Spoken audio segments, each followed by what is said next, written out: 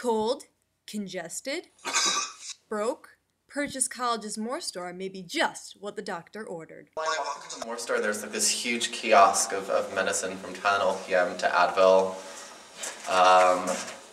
to like NyQuil. But what led Fort Awesome's More Store to stock single-dose drugs? Well, last semester a lot of kids came in asking for like headache stuff and sinus stuff because it was getting colder toward the end of the semester.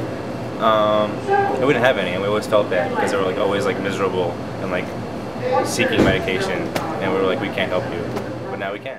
Now students don't have to look too far or spend too much on medicine. I always have to walk to the bookstore in case I was feeling sick. Usually I would go to Walmart because the bookstore is way overpriced. It is such a hassle to get to White Plains, especially since I don't drive.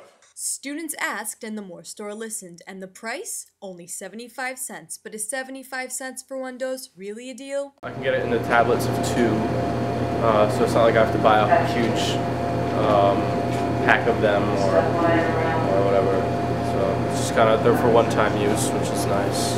I'm glad that it's only 75 cents.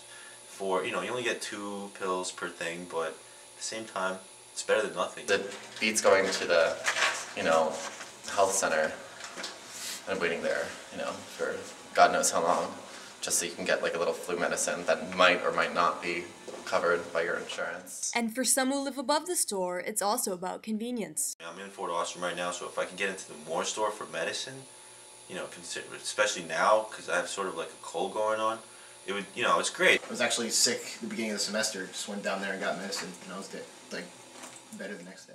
And that might be worth the price.